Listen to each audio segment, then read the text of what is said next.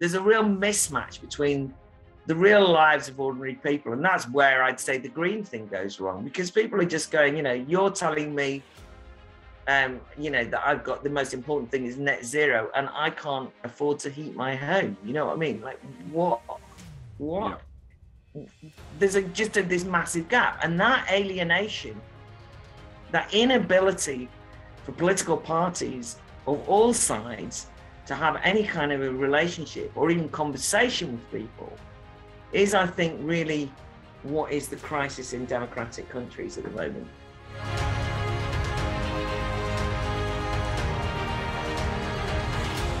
Baroness Claire Fox is a member of the House of Lords in Great Britain, and our guest today joins us from London, where there's a lot of activity at the moment.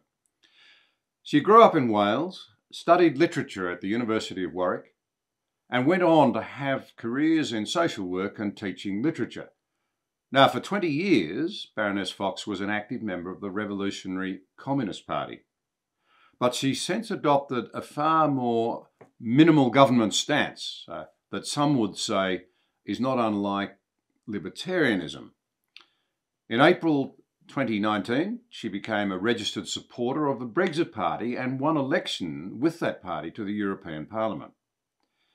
She's been an advocate of freedom of speech and national sovereignty against international laws, institutions, and what I've sometimes called the expertocracy that want to tell us all how to live. Baroness Fox was given her peerage in 2020 by the Boris Johnson government, and we're recording this podcast shortly after the announcement of his resignation at a time of great turmoil that is of obvious significance for Britain, but I think has global significance as well. Claire, thank you so much for joining us. For our non-British viewers and listeners, could you start by telling us what is the House of Lords?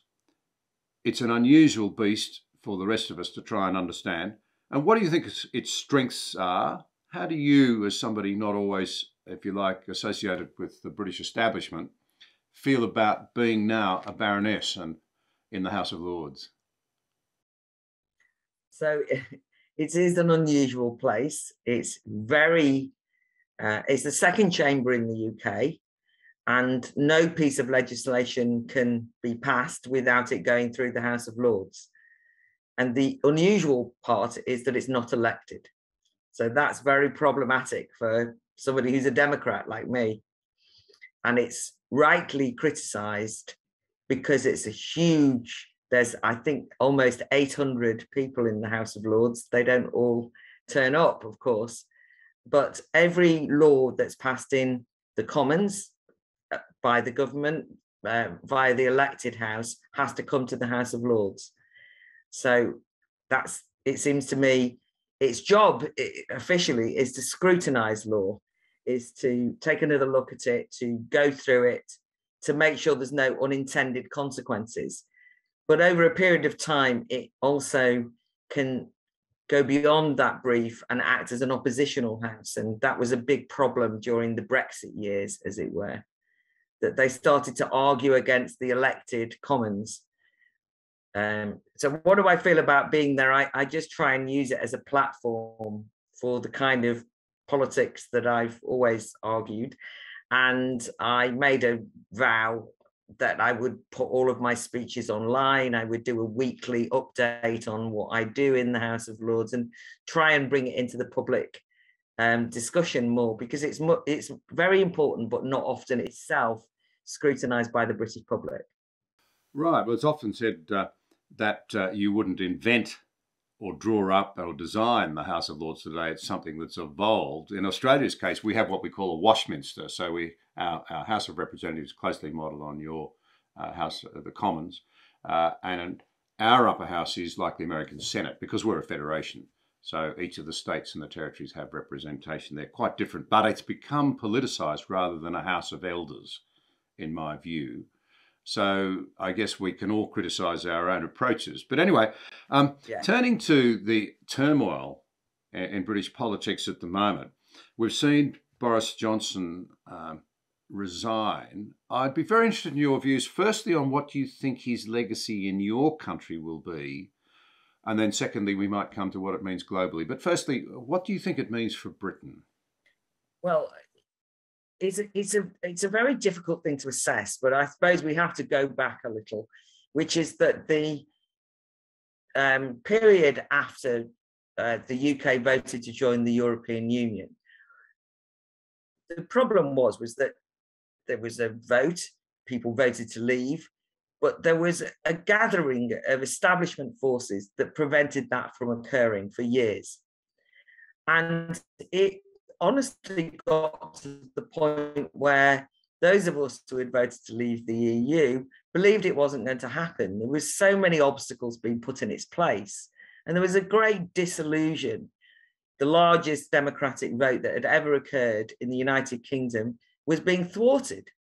So Boris Johnson's legacy was that he took over the Conservative Party at a time when the Conservatives realised that if they didn't do something to save Brexit, that they would be destroyed as a party. They had lost and been humiliated badly in a European election. And so in the UK terms, his fame was that he not only won that election on the basis of getting Brexit done, but he represented a real shake-up of British politics, because for the first time, people who for generations and generations had voted Labour voted Conservative. Not because they'd become Conservative, but because they believed Boris Johnson would honour their vote and get Brexit done. So this, of course, threw British politics into turmoil and gave Boris Johnson a huge majority. Now his untimely demise, what people will say is that he squandered that large majority and didn't make the most of the promise of Brexit as a democratic project. But right from the get-go, there were people who hated Boris Johnson's huge majority because it represented Brexit, and there's still a lot of antagonism around that.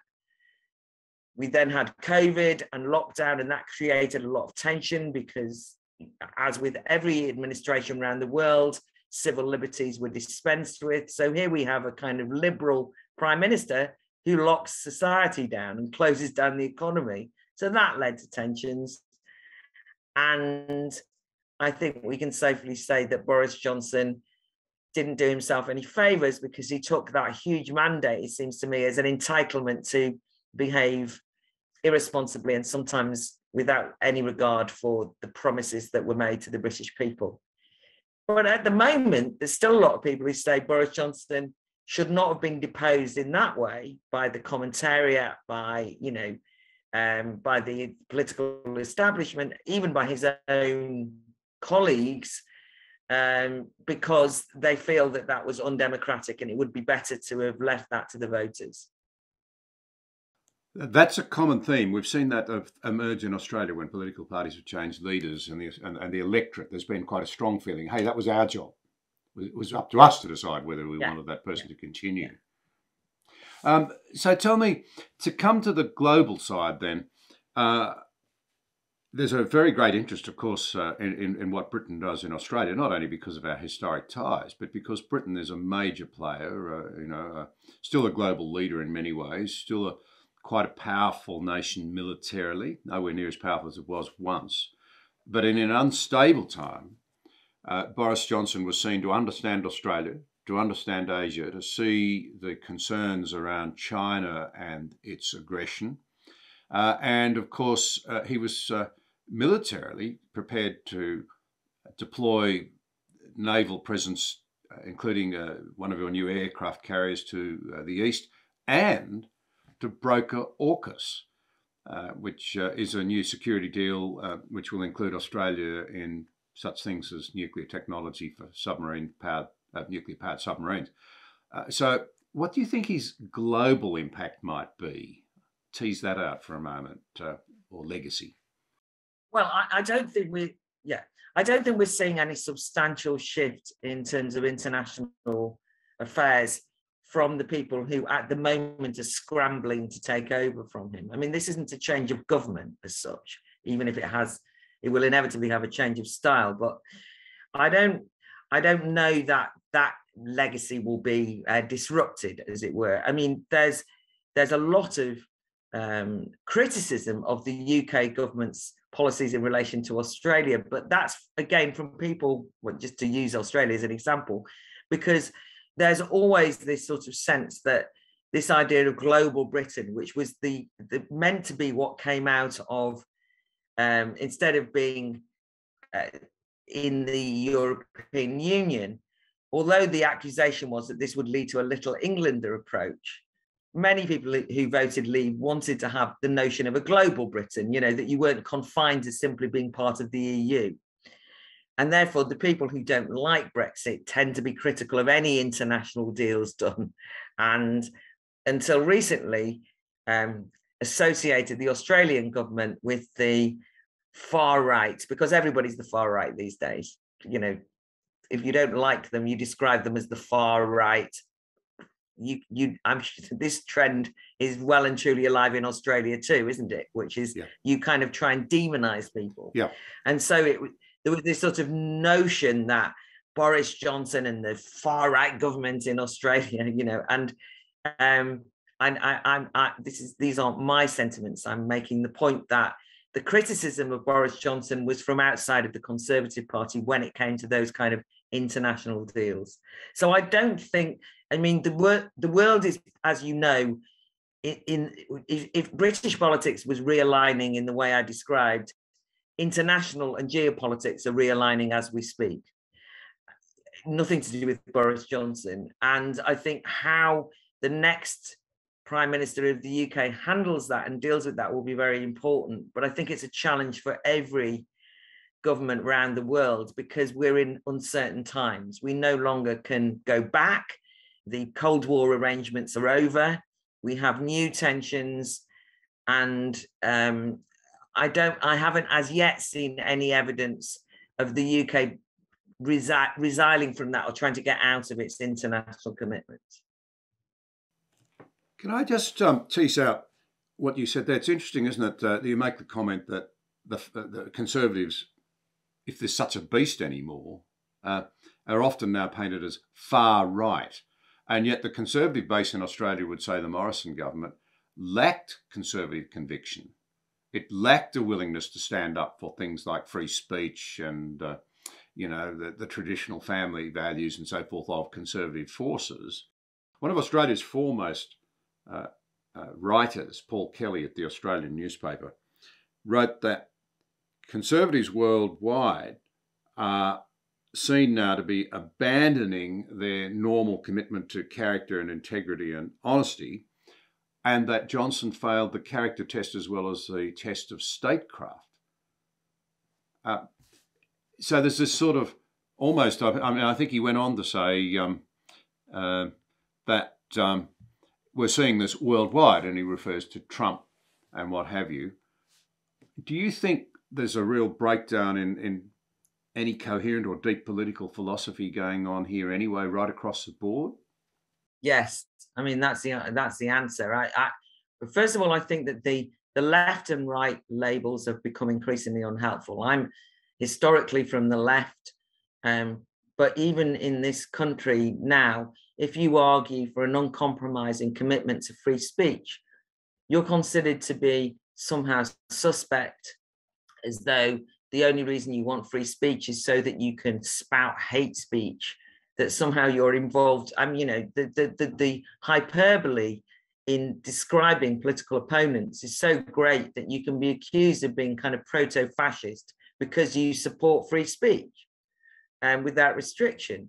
So we've lost a sense of, in the meantime, as you pointed out, we've actually got in many countries a technocratic political establishments with very little philosophical depth, with a real shallow approach to principle. And it makes it very difficult because all that it means is that we're trading name calling and, you know, demonizing each other. But actually, the really important differences of philosophical approach to the future or to technology or industry or freedom or any of these things are somehow lost in this kind of shouting match, which is quite tribal. So I do think there's a real problem. And I think that the criticism, and, because you were asking me about Boris Johnson's legacy, my criticism would be that he did indeed squander what he could have done with that huge majority, because he actually flitted around with very little indication of a philosophical commitment to anything. And it can't all be just COVID's fault, because in the middle of COVID, when you could say this is a virus, it's nothing to do with him, it's just unlucky. The UK kind of boasted, the Conservative Party in the United Kingdom, its big boast, its claim to fame was that they held COP26 and they talked about the environment the whole time, and eco targets and net zero have become a mantra. Now, I consider that to be a really retrograde, regressive philosophical outlook that will hold back economic development. Is actually going to cause and has caused major problems in terms of energy, the creation of reliable, cheap energy for people in Britain. But in other words, they just kind of latched onto that as though that was a kind of philosophy of any meaning. But, it's almost like a fashionable fad. So you get my drift, or I hope that I'm saying conservatism as it was ever understood, but also this would be true of people on the left. They just seem to have emptied out of very much meaning.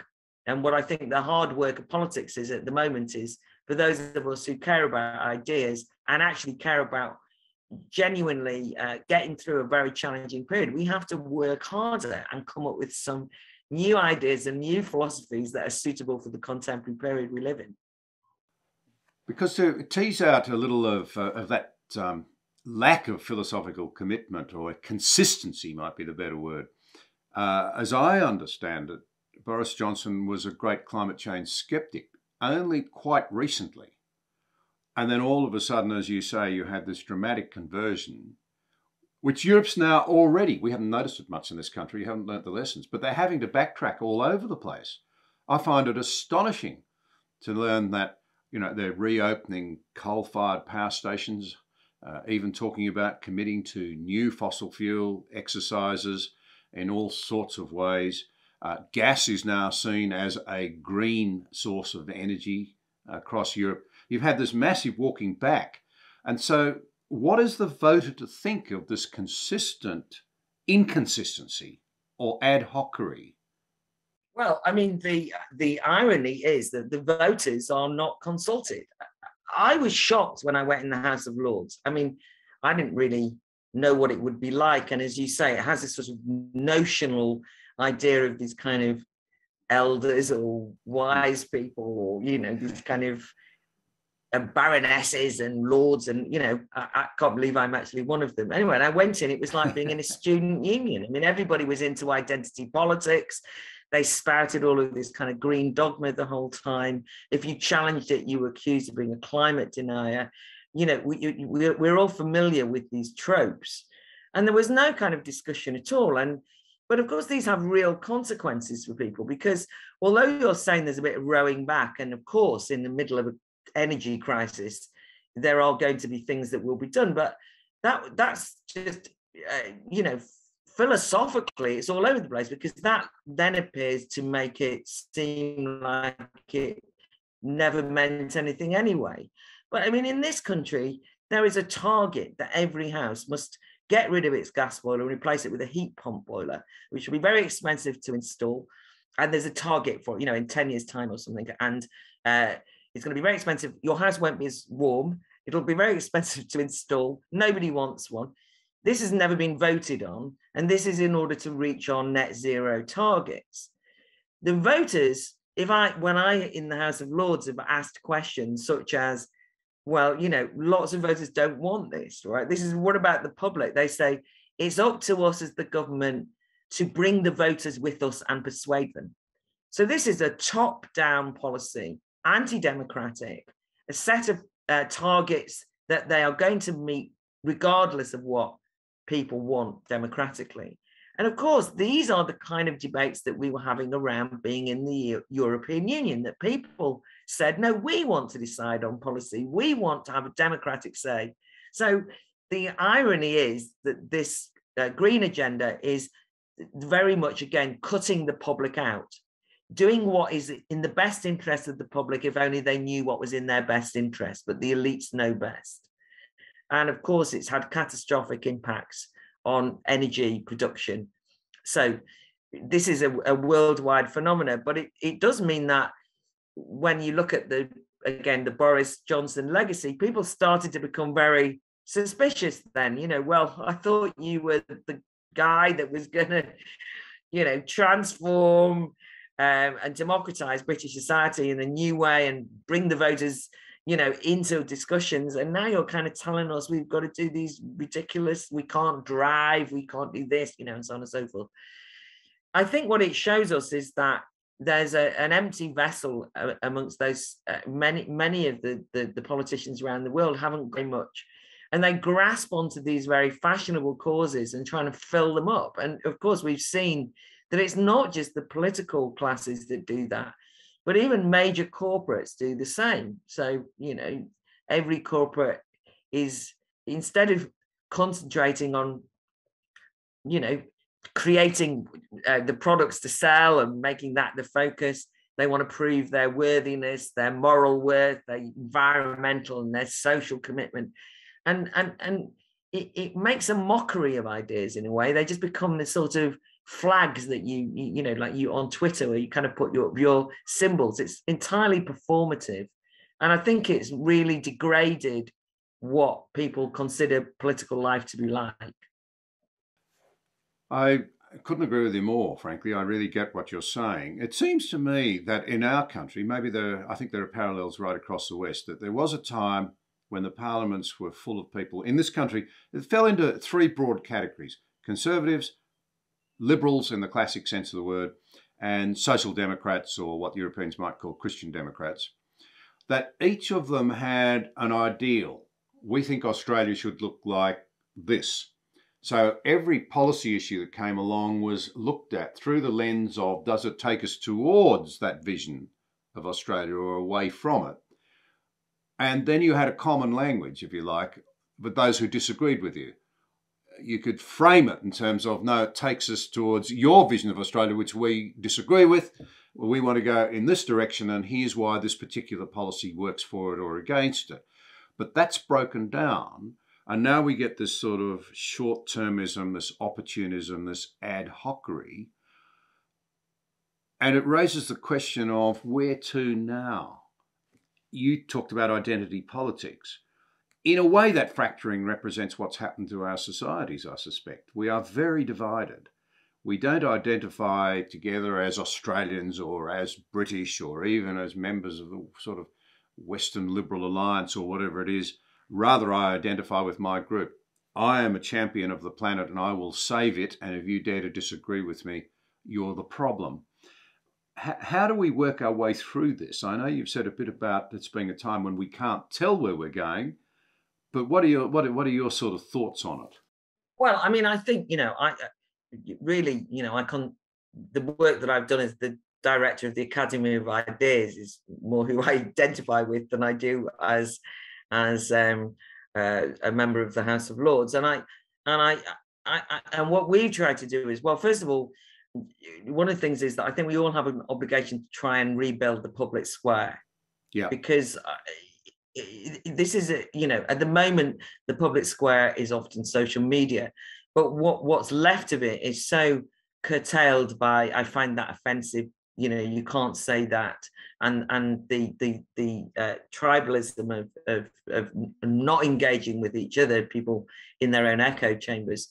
So I think that I'm not saying I know how to do it, but we try and do it through lots of big events that we organize, try and get people from all sides, these kind of I think with some success, but in a modest way.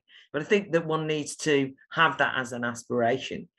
But secondly, I mean, I know it really does sound stupid when you say you've got to work hard, but we've got to kind of like read a few books. We've got to be a bit modest about what we know, and realize we live in a very new period.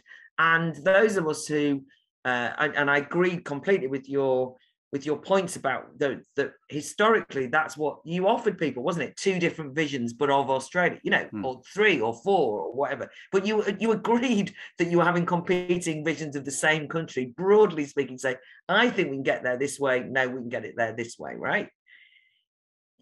At the moment, I think we've even lost a sense of what the vision is.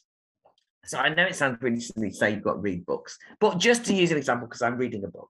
So I'm reading, not one book, but I'm reading this book, Richard Lachman, First Class Passengers and the Sinking Ship, which is actually about elite politics and the decline of great powers.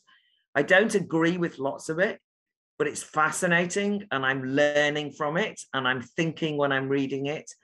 And I'm afraid that this is partly because I've just been having this discussion on another podcast. I do feel as though we have lost. I don't feel as though we're putting each other under enough intellectual pressure to come up with new ideas. I mean, even those of us who are on the free speech side, in this country, it drives me mad that it's kind of woke versus anti-woke. And if I think that, do you use those phrases in Australia? Is that the phrases? Absolutely. Yeah. Well, people say to me all the time, what does this word woke mean? Well, it's actually an African-American term that means you've been awakened to the truth, and the truth tends to, well, essentially it's critical theory, isn't it? It's critical race theory, critical gender theory. But it's come to encapsulate a whole, almost a sort of a faith list of things you must embrace that are all essentially divisive.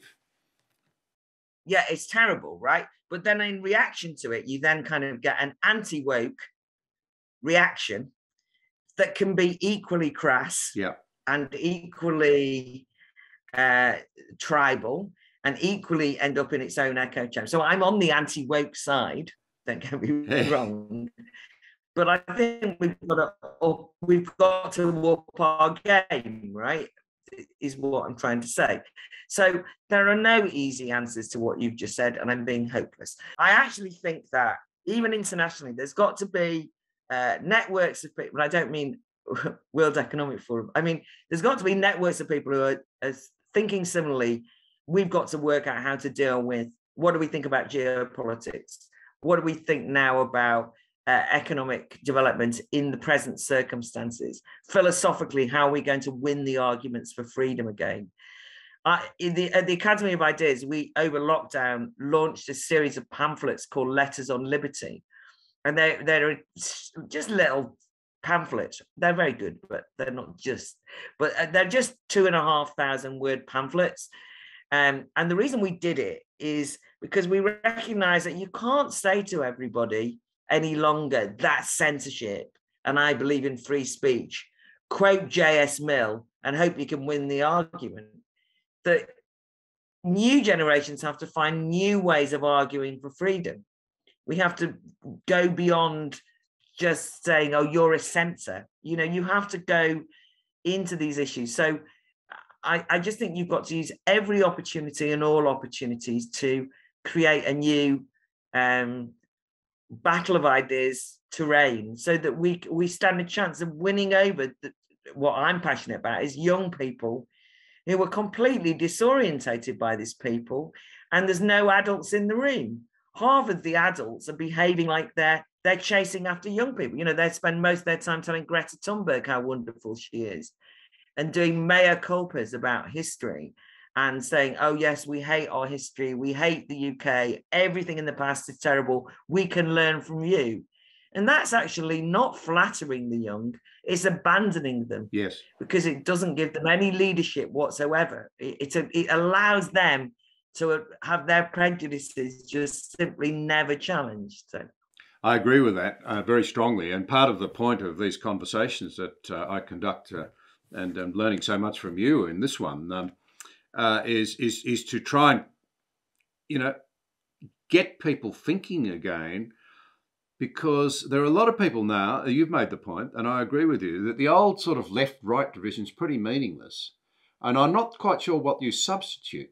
But maybe Ayaan Hirsi Ali was onto something when she says we're in danger of becoming emocracies, where we emotionally respond to everything on the basis of feelings and short-term sort of personal responses, rather than democracies where we work through the collective will on an intelligent and thoughtful basis. Maybe the division now is between reason and emotion, do you think, in part? Definitely in part, yes. And I think that part of that emotionalism is also that we've developed a therapeutic approach to society.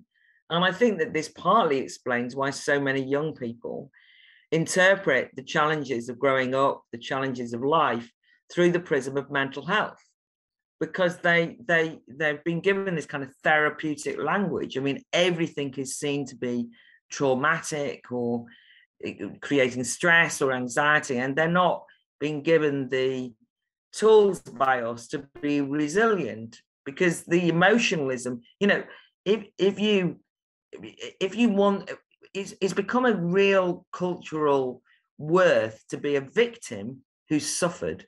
Yes. Right. If you've got that, you can almost like gain an entry into society and silence any opposition, because you'll say, I as a victim of, I as a woman find that offensive, and as a victim of so and so, you can't say that. It's a way of just closing down debate, but it also means that people are not able to use their reason to critique each other, because they're shut out by this emotional lived experience, trump card. So I agree with you on emotionalism and the points you were making. But I also think that there are certain things that we know that we should, well, I think they're very important. I mean, I think that we are in danger of developing a kind of historic amnesia. And I think one of the things that certainly happened in the UK, I mean, history is highly contested in all Western countries at the moment. And I think that there's a danger of being too defensive if you constantly see the past as a site of problems. And, there's everything from, I'm crassly going to say, removing statues and constantly seeing everything that's been achieved through the prism of exploitation, slavery, all of these things. You never really get to grips with where we are in people become historically illiterate. They can't work out where we are in relation to a historical period. So I think we've got to reclaim history. That's one thing. I don't think you can have any sense of the future if you're trapped in a sort of form of presentism, where the past is just like dire and awful and you can't touch it, and the future is described in the most apocalyptic terms, because we're all going to burn, and the future is viewed pessimistically. I mean, this is a terrible legacy for inspiring young people, isn't it? It's like awful. Yeah, I think it's truly frightening. And we know from the research that young people right around the world have climate change anxiety. Now, there's nothing wrong with being concerned about issues. That's important. Right, yeah. But it's reached the point where, we now keep reading about young men who are having vasectomies. They don't want to bring children into this terrible world. In fact, Frank Ferruti from your country made the observation in a brilliant piece published in an Australian newspaper that these attacks on history look like attacks on history in the first instance, but in reality, what they're designed to do is to convince our young people that they are inheriting such a nightmarish culture and that they have such a bleak future that they become despondent and don't want to defend the people, the institutions, even the thinking behind the institutions that have given us the very freedoms that you've touched on, like freedom of speech. 200 years ago, you didn't have a lot of right to free speech in England. It was hard won, and often for minorities. They were the people who benefited. It wasn't the majority. And now we have people saying, oh, free speech is just so the culturally dominant conservatives, which is a nonsense today, can oppress the rest of us. It's nuts. Well, I think, yeah, I think Freddie's right on that, and I don't think it's like, it's almost like not a plan, but that's certainly the consequence. And you made the point about a kind of cultural pessimism that means that we have a situation where people say, well, we can't have children because you're bringing them into this terrible world with rampant racism, with, you know, which we're irresponsibly destroying the planet where, and all of these things. And I think what we're talking about here is a particular layer of society, because I suppose one of the things that's still very true in the UK is that there is a class difference here, right? Because a lot of the time, these are the preoccupations of an educated class, educated formally at least. And for many working people, it just feels like a completely self-indulgent set of ideas. If you think about the notion of white privilege, I mean, we've just been in a situation in this country where there's a report that came out this week about grooming gangs in Telford in the north of England, in which thousands of young women have been abused. I mean, the report admits that thousands of young women have been abused for decades. Not just abused, I mean, raped, savagely abused. But because those young women were white working class girls, and because the grooming gangs were effectively Asian men, nobody wanted to touch it. So the authorities abandoned those young women because they were frightened that it would stir up racial hatred.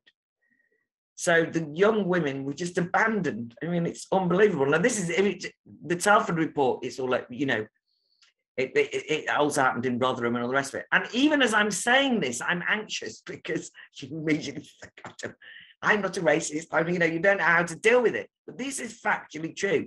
The police have now said, sorry, we should have intervened. Social services have apologized. But this has been going on in our midst. And the reason I'm saying that is because there does seem to me, at the same time that's going on, all the universities in the UK are talking about white privilege.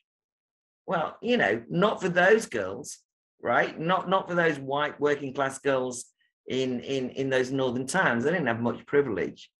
In other words, there's a real mismatch between the real lives of ordinary people. And that's where I'd say the green thing goes wrong, because people are just going, you know, you're telling me, you know, that I've got the most important thing is net zero and I can't afford to heat my home. You know what I mean? Like what? Yeah. There's this massive gap, and that alienation, that inability for political parties of all sides to have any kind of a relationship or even conversation with people is, I think, really what is the crisis in democratic countries at the moment.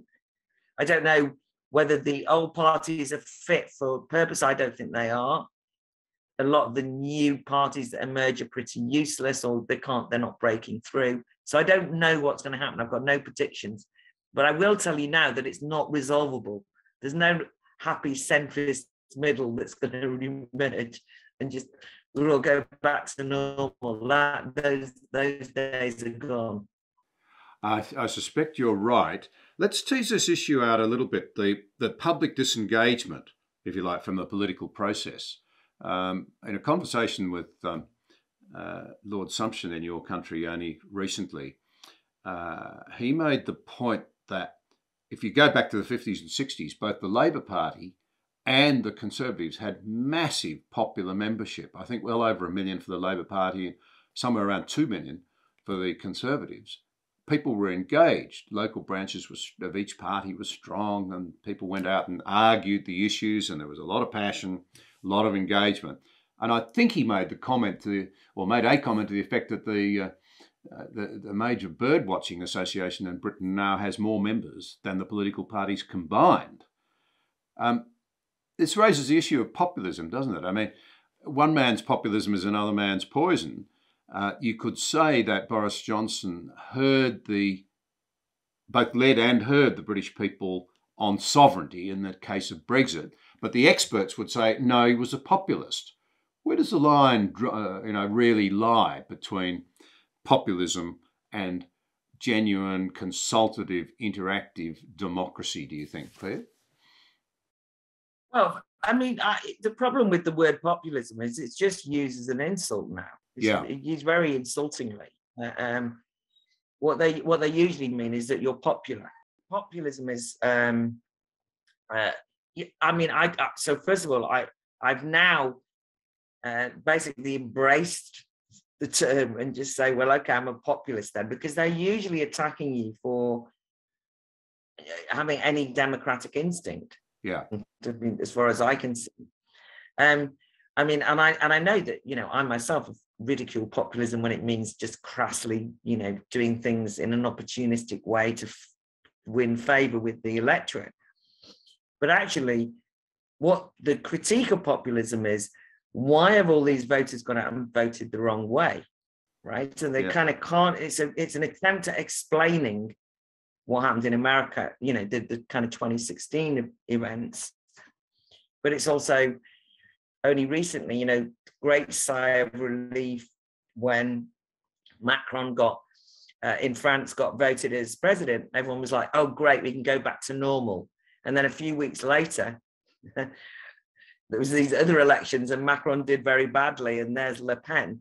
In other words, the political parties that we have are not able to contain the aspirations of millions of people, and they're finding different ways of expressing their frustration with mainstream politics, it seems to me. And that's what is routinely described as populism, as a way of discrediting those instincts. And by the way, Boris Johnson can take no claim for Brexit. He was just part of it. And I know I keep going back to that, but that's what was so extraordinary. The political parties have got very little in the way of membership at the moment, in the way you described in the UK. This referendum was called in 2016. I personally thought it was going to, people would be disinterested in it. The government was in a panic because David Cameron called it and thought nobody'd vote in it. I mean, there was a lot of Eurosceptics who were interested, but it was a minority, And the way that the government dealt with it, which is ironic in the circumstance, was they came up with this wheeze of telling everyone this is a once in a generation vote, right? This is the first time that each and every vote in this country will count. It's not first past the post. It's just your vote will make a difference. And it sort of captured the imagination of the British public. And all sorts of people who'd never voted before. I mean, you'd literally walk around. People were arguing over it at bus stops, at the school, the school gates. Families were having family conferences. People who were not interested in politics were having long discussions because they were told that by the government of the day, we're trusting you with a major constitutional decision about whether we should be in the European Union or not.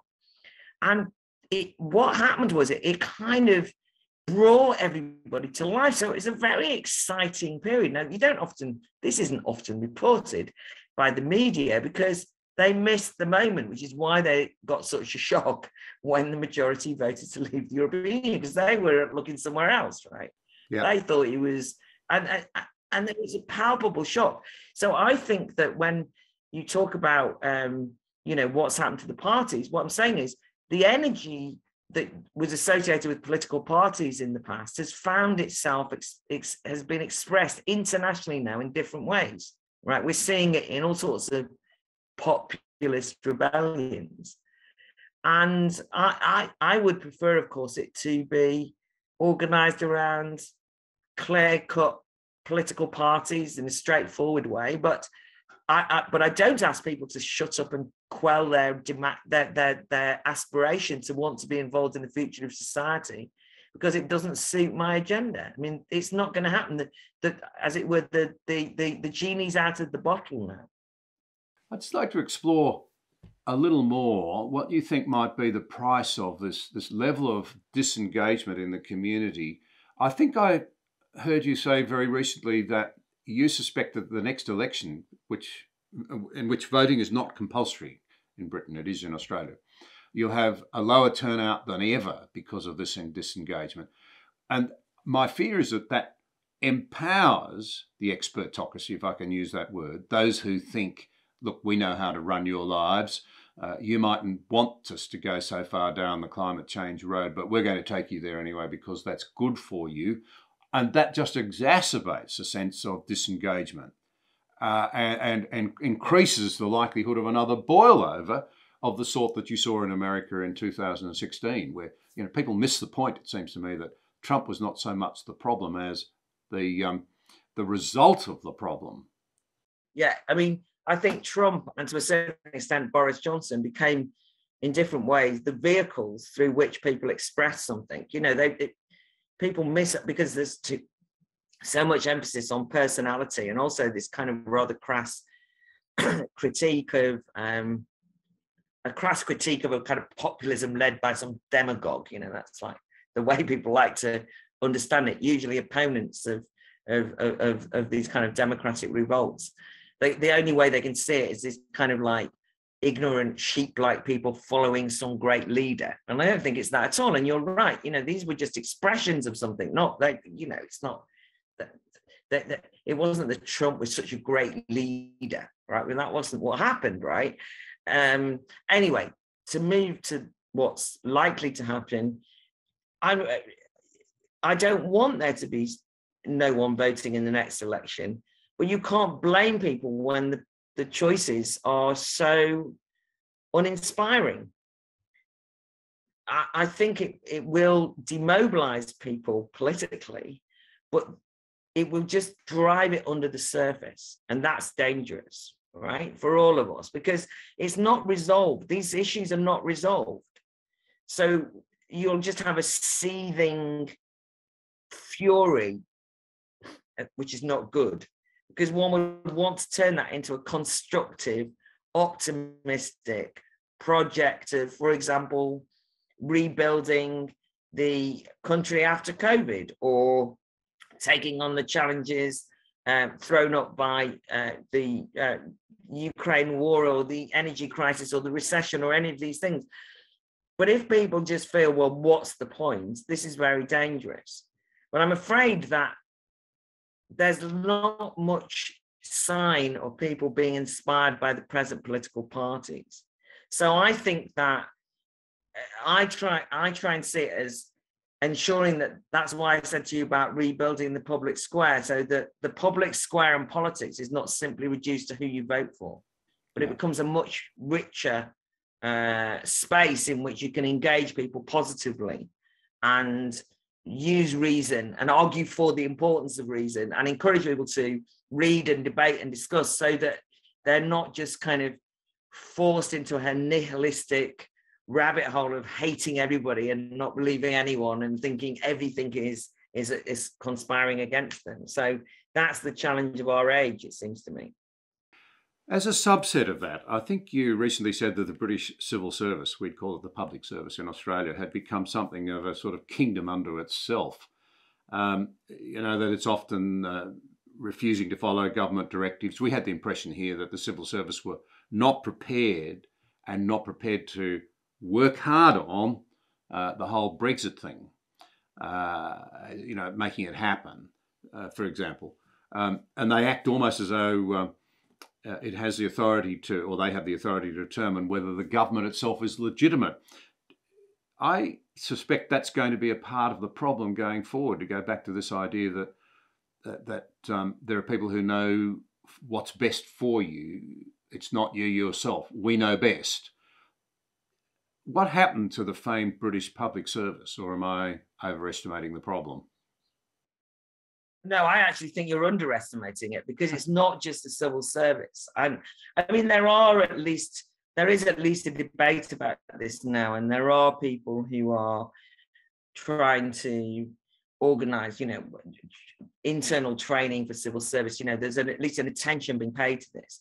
But no, it wasn't that they were reluctant to implement Brexit. I mean, they actively wouldn't do it. It's like but they did have the backup of lots of their own bosses who were politicians who also didn't want to do it. But we've had recently this example where the Home Office do not like the refugee scheme that the government came up with, which is what's known as the Rwanda scheme of deporting refugees to the UK, to Rwanda. No, I don't like it either, as it happens, right? But if you're a civil servant and you work for the Home Office, you're meant to do what you're told. You're not meant to say, we're not doing that, right? Yeah. There was like a rebellion internally in the civil service. But it's also the institutions, because I think one of the things which you recognize is that the institutions themselves, you know, the universities, the museums, the scientific establishment, and this was very clear around the Brexit years, as I say, not about Brexit, but around that time, was there was like, suddenly you found out, oh, this is who the establishment are, right? These people run society, and they basically have utter contempt for the British people. And they were open about it. I mean, they didn't even disguise the sort of sneering attitude of the uneducated, voting the wrong way, making the wrong decisions, didn't know what was in their best interest. And I think that's a real shame, because these wonderful institutions, you know, the British Museum, the V&A, the National Trust, are the people who work there are entrusted with these fantastic, historic, important institutions. And then you find out that quite a lot of people who work there hate them. Yeah. They hate the UK's past, and they're not interested in looking after the treasures of the past. They're like almost destructive. But there's a battle that goes on there, and of course, this is where free speech comes in. The problem is that, for example, were you to be the kind of person who thinks that decolonizing the British Museum is a ridiculous notion, the problem is, if you said that, you could then be cancelled and called a racist and so on. So we have to make sure that these really savage attacks at silencing any dissent are eradicated. So I think that this is why the problem is not just the politicians. You know, it's much deeper than that. It's across. There's a kind of institutional crisis of the West in that sense. I agree with you. I agree with you very strongly. Can I ask you, as we round this out, you've been very generous with your time, but one of the things I've noticed is a surprising number of people now, thinkers and contributors to the debate across the world, had a sort of radical Marxist background, but they've moved to a more libertarian position, and sometimes even to conservative positions.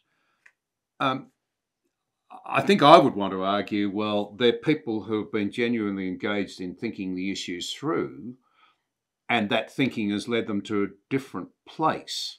But would you have any observations on why there are many people who once were associated with a quite hard left who have moved to a very distinctly different position as, if you like, the culture's moved perhaps further left in the old language? Well, that's the problem, is that I feel as though I haven't moved that far, but the culture's gone mad. Right. See what I mean? Like, I always believed in free speech. I mean, how did that become a right-wing position? It's ridiculous. So, I mean, I feel like, well, the same position on free speech for a long time, but somehow, whereas it was perfectly acceptable to have that position as a left-winger in the past, I'm now considered to be right-wing because I hold it now. Well, I didn't change my position. The world changed around me. But of course, you're asking a more serious question, and I'm being a bit glib.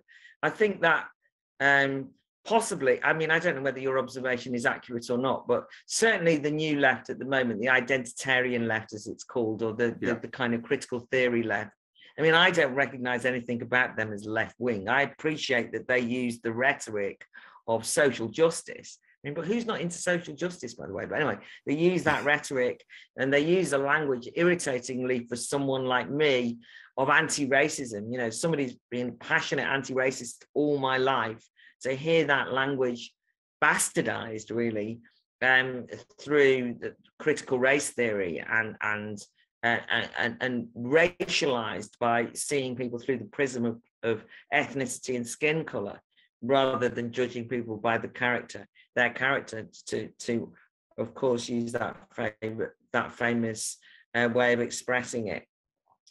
These things are understandable that people think that's the left. So why would somebody on the hard left from the past end up there?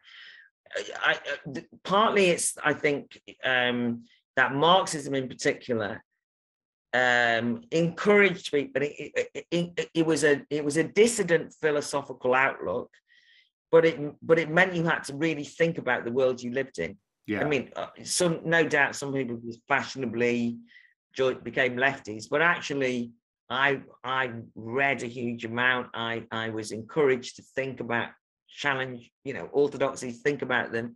So that if you want, I kind of had a good training in critical thinking. That's one thing.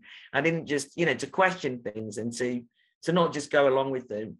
And also, I also happen to think that we probably had a lot of name calling over the years, and so we got quite hardened to the attempts at cancelling us. So there's a bit of that goes on. But on the libertarian point, I mean, I'm often described as a left-wing libertarian.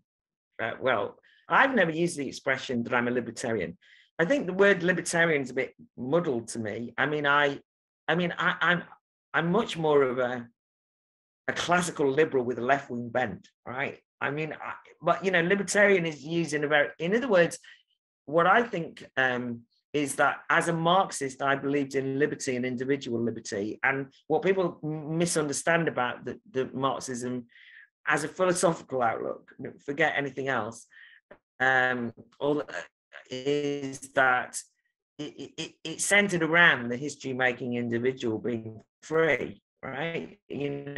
Wasn't, people think, oh, it's a collective, everybody has to agree. That was never what it was. It was about believing in agency and the autonomy of individuals to make their world, right? Nobody knows what I'm talking about. In other words, these are old labels. So I'm not being rude, but trying to explain my Marxist roots, it feels like it's not going to help anyone. So I now don't care what people label me. I mean, whether I'm left or right, don't care. I object when people try and call me a bigot because I, for example, defend a definition of a biological woman rather than the gender critical version, or if they call me a xenophobe or a racist because I chose to leave the European Union, or any of these things. But in terms of the left-right labels, I just think they've ended up being past their sell-by date, and we should start again. Not in a year zero way, but I think if we agree, who cares what our historic background is? If we agree on this big issue or that big issue, and the big issues for me are free speech is the fundamental one. You can't change anything without that.